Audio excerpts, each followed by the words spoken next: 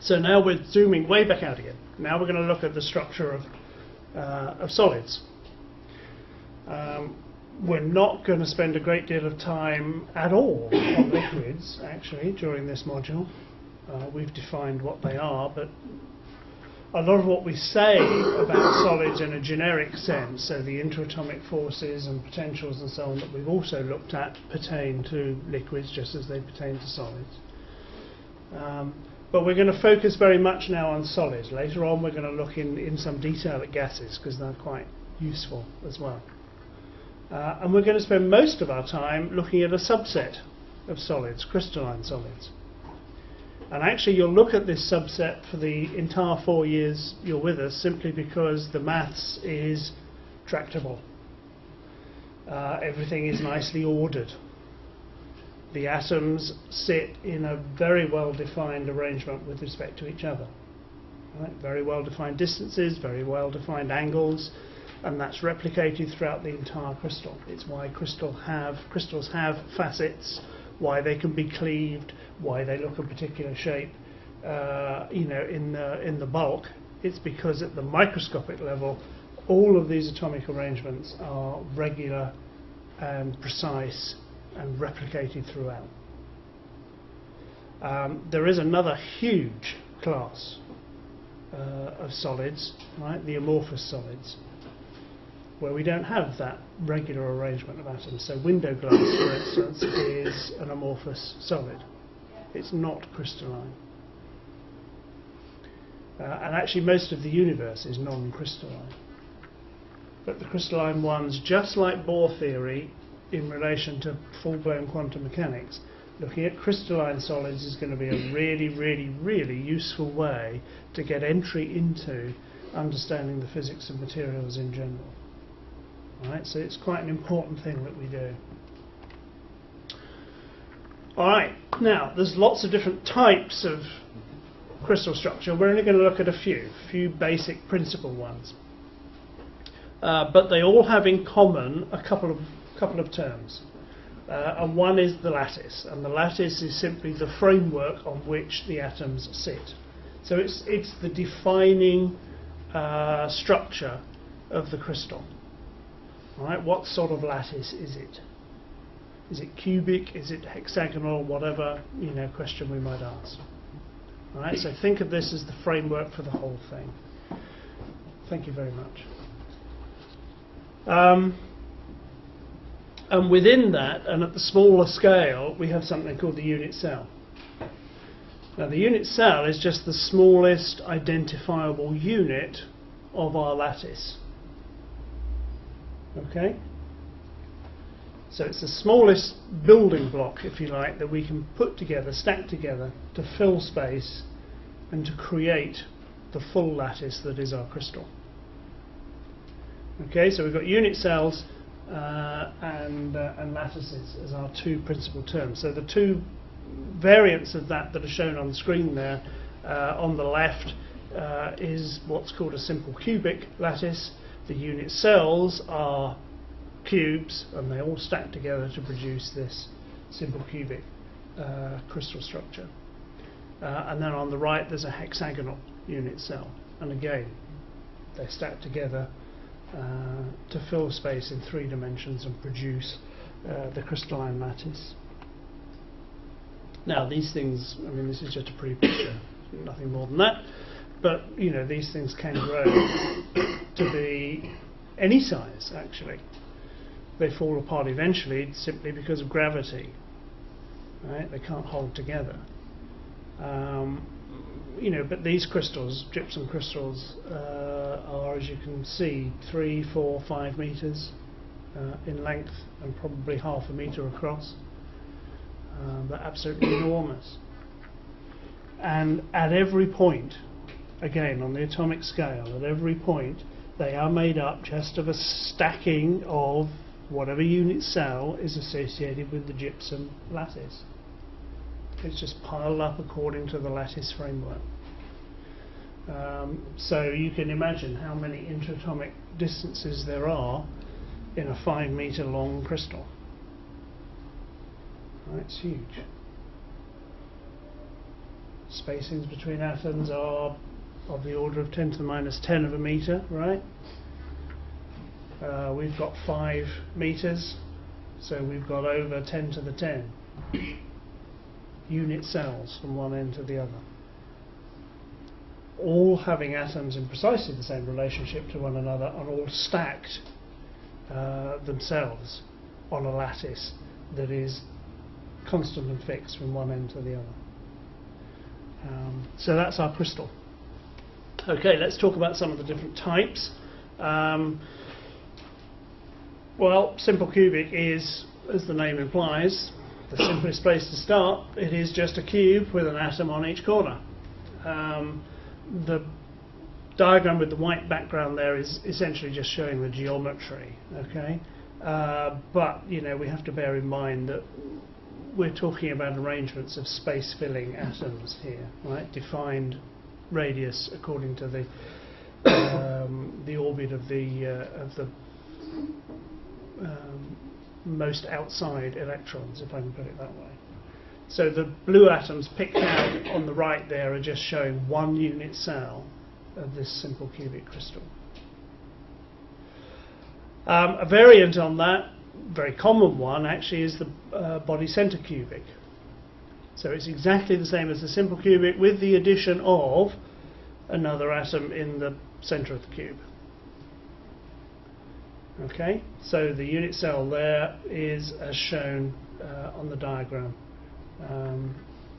and the name pretty much gives away what the arrangement is, right? Body center cubic, there's an atom at the body's center. Face center cubic, another very, very common one. The diagrams for that are on the right of the screen. We've still started with our simple cubic, so a cube with an atom on each of the corners, but now there's an additional atom in the center of all 6 faces of our cube. Okay, so it's getting a little bit more complicated now. There's quite a few metals that adopt this one. Aluminium is the example I've given on the screen, but if you look at metals like iron, for instance, then depending on the temperature of the iron, it can either be BCC, body center cubic, or FCC, face center cubic. It'll change its crystal structure with temperature. There's another variant on this that we need to think about, called hexagonal close packing, and this, to get a really good 3D impression of what this is about, you need to at least know what I'm talking about if I talk about billiard balls. If you imagine atoms like that, the closest you can pack billiard balls together, if you imagine one in the centre, you'd then get a ring of 6 around it that were all touching, right? No more than 6. So now imagine another set of those stacked on top. Well, actually the most stable position is not directly above the balls underneath, but actually shifted so the balls on top sit in the dips created by the ones underneath. So that's usually the minimum energy relationship between one layer and another. But that's hexagonal close packed. And again, there are some metals that adopt that sort of packing. This isn't a crystal structure per se, but it's a very important arrangement of atoms. You generally describe it in terms of the other ones that we've just looked at. But a tetrahedral relationship is something that governs a huge amount of important stuff in the world.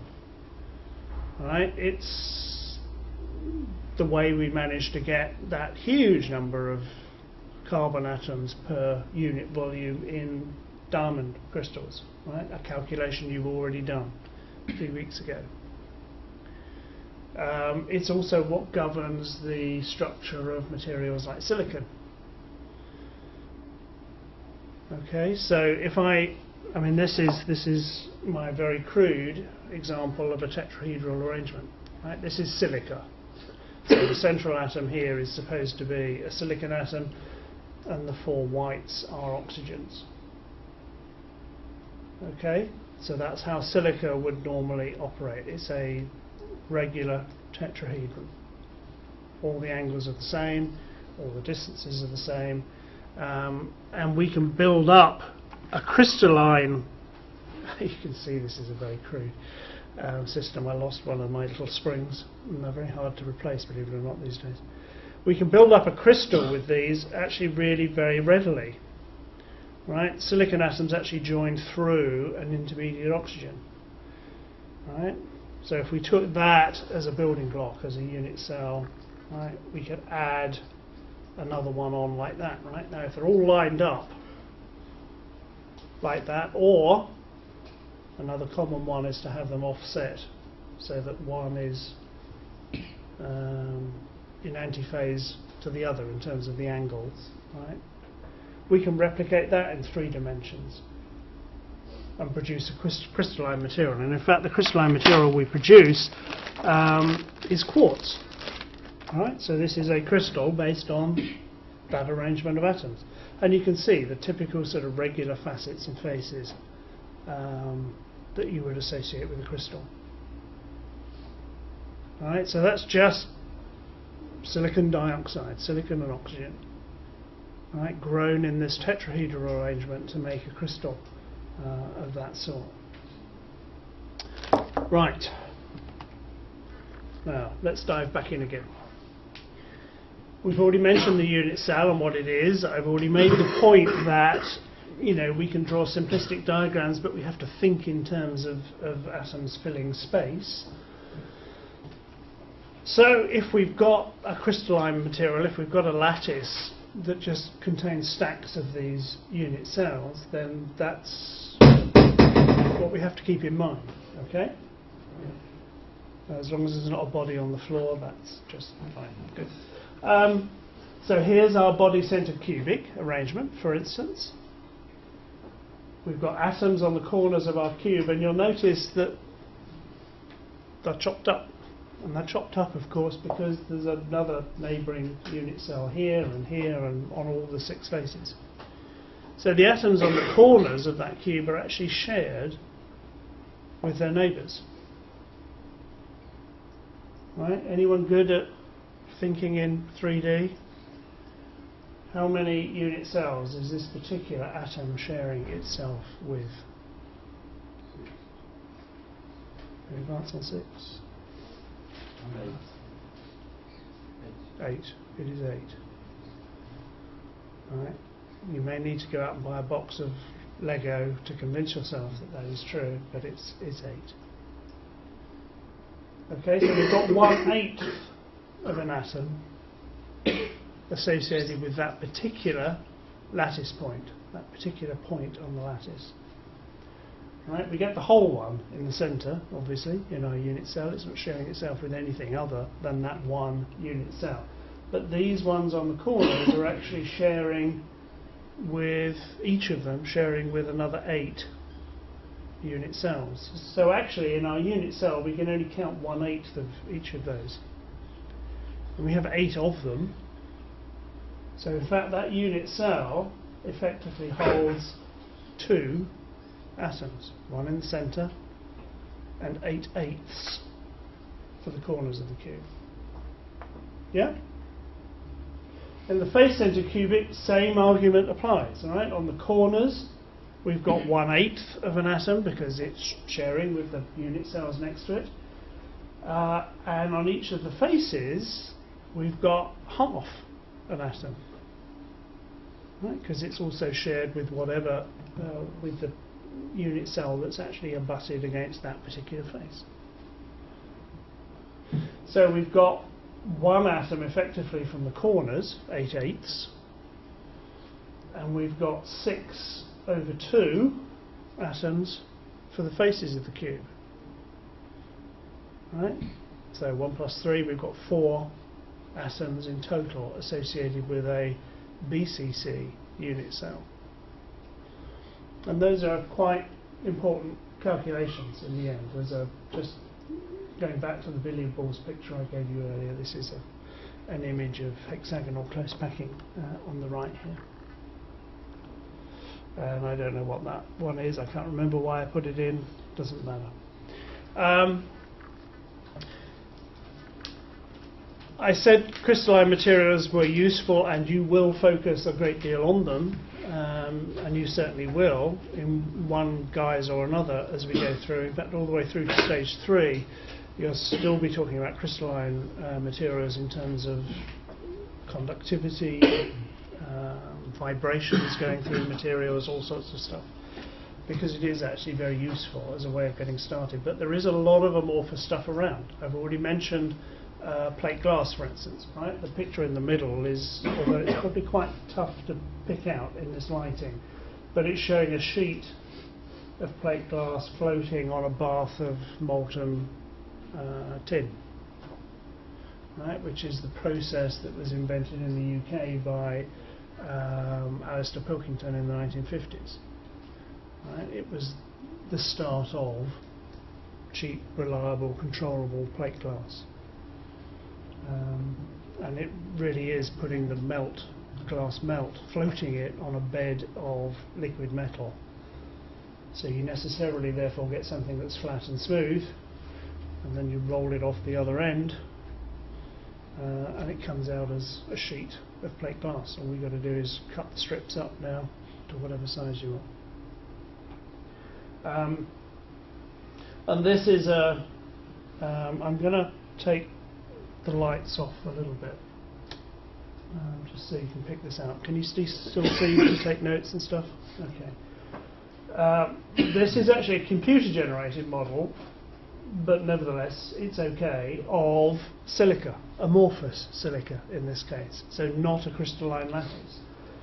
Same rules apply at the local level, because everything in terms of the relationship between the atoms is still governed by the outermost electrons. The other things driving the chemistry, the other things driving the interatomic force and potential energy curves.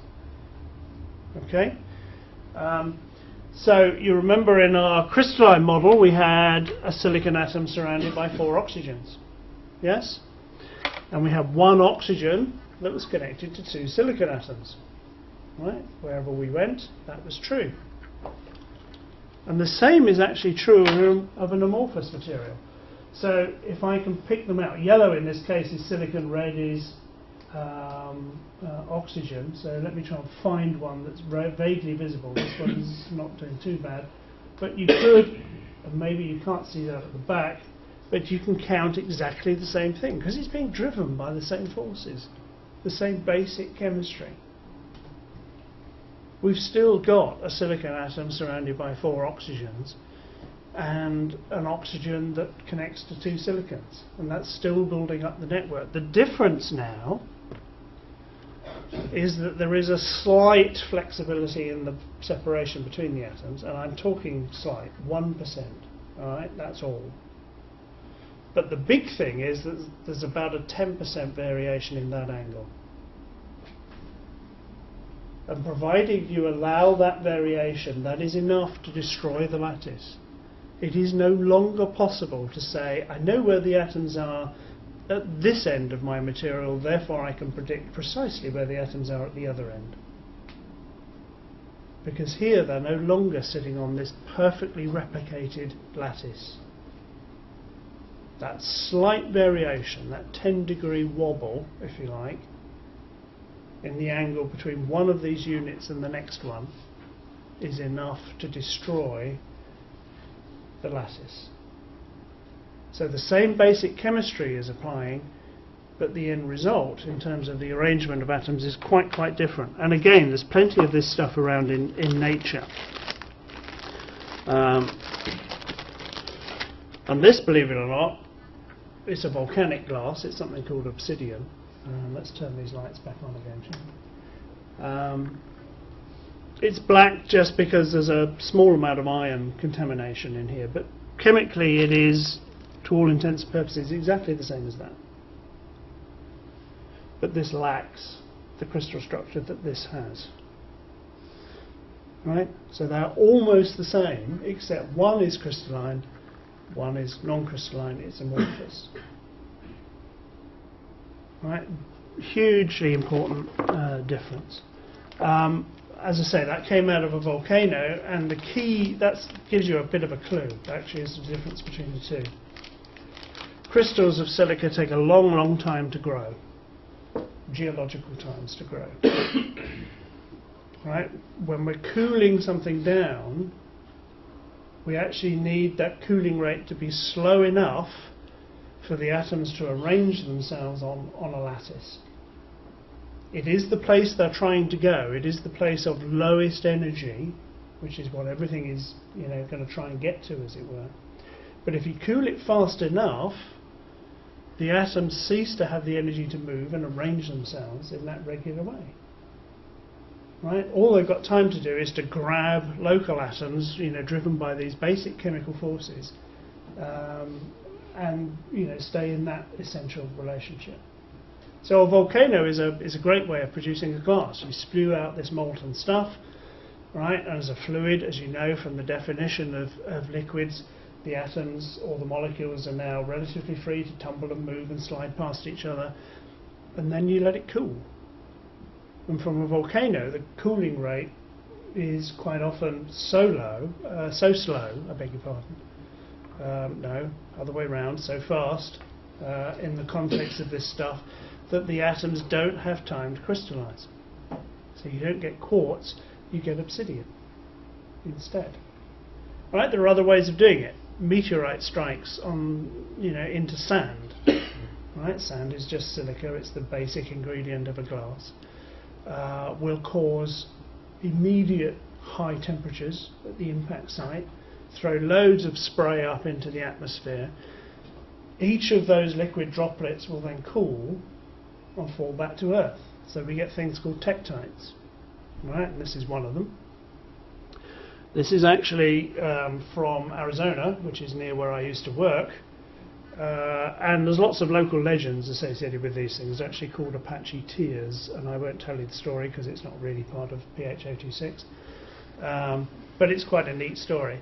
But this also is actually quite pure silica. There's a bit of surface contamination, right? It hit the ground, it got a bit of chemical nonsense on the surface. But again, I'm going to have to come around the other side probably to do this. If I shine my laser pointer through it, you'll see actually that it's actually reasonably transparent. Can you see that at the back? If I sliced off the surfaces, it would be a really clear, high quality glass, silica glass. It's just got this surface muck on it. So again, cooling at a rate that allowed the atoms to coalesce in terms of chemical forces and form a solid, but not slow enough that they could arrange themselves into a crystalline structure. Okay. Right, different materials. This is just a brief skip through. That clock is still 10 minutes out, isn't it? We're in week 5 and it's still telling the wrong time. Amazing. Which is now recorded. Oh dear. Anyway, polymers. Right, polymers you'll have all come across in one form or another. Most of us are wearing polymers, and even if we're not, our bodies are composed very largely of polymeric material. All polymers are subunits that have been chemically stitched together. So if we look at polypropylene, then we've got single molecules, propene molecules, as shown on the left there, at least in terms of its chemical equation, not what it looks like structurally. And we simply add those together, right, these structural units here, which is exactly the same as that thing over there, inside the brackets, right? One joins onto the next, which joins onto the next, and so on and so on. Right, so we build up a long chain of stuff. So the carrier bags that you take out of, the shop on campus, or Sainsbury's, or Tesco, or wherever it is you do your shopping, are mostly made of polythene, which is a shortened version of polyethylene. Right, so it's just ethylene molecules that have all been stitched together to form these long chains, right, which gives you a material that's got the useful properties that we like. PTFE Teflon, right, is another one. So your non-stick cookware, for instance, is all coated with this stuff.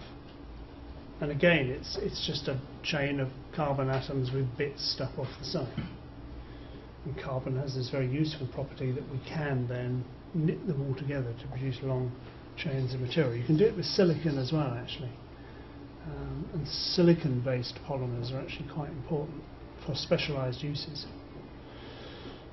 And there's a whole load of this stuff, right? Nylons, rubbers, everything you can think of, you know, in terms of modern life, owns a lot of its pedigree to polymers and polymerization reactions. And in the natural world, the same is true, right? Look at cellulose in trees, in cotton, in anything else you like. It's all polymer chain, or a lot of it is polymer chain. Now, polymers are usually amorphous, but you can produce a semblance of order, of crystallinity in these things. So if you've got an elastic band and you stretch it, you know, to the point just short of breaking it, what you've done in effect is taken these curled up, coiled polymer molecules and straightened them out, or at least partially straightened them out. So you've got some sense of order now, in the sense that the polymer fibres are all sort of lined up in the same direction. But that's pretty much as far as it goes. They are mostly amorphous materials.